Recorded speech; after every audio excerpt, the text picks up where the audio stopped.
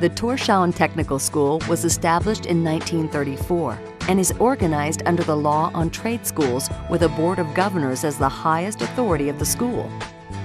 According to the law, the board is under the Minister of Culture and Education.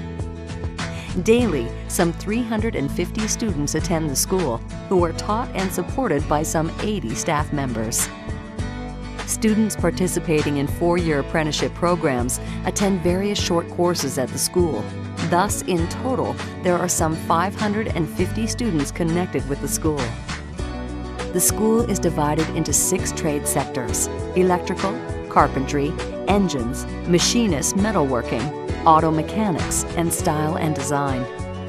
The Style and Design Department is further subdivided into 2 training programs: hairstyling and clothing design.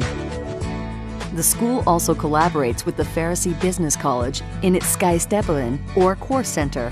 The Course Center organizes and offers short courses for the Faroese business community designed to enhance competency in various skills. The technical school offers a 2-year program as an architectural technician as well as a production technologist. Classes are held in the lower level of the technical school dormitory. The technical school dormitory serves not only as a dormitory but also as a cafeteria for students and staff.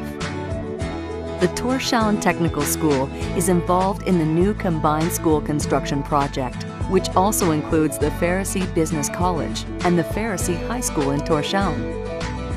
The new education center is expected to be ready for occupancy in August 2015. This new education center enables the 3 schools to collaborate together as one, which previously had been very difficult because the schools were located in 3 different, widely scattered campuses.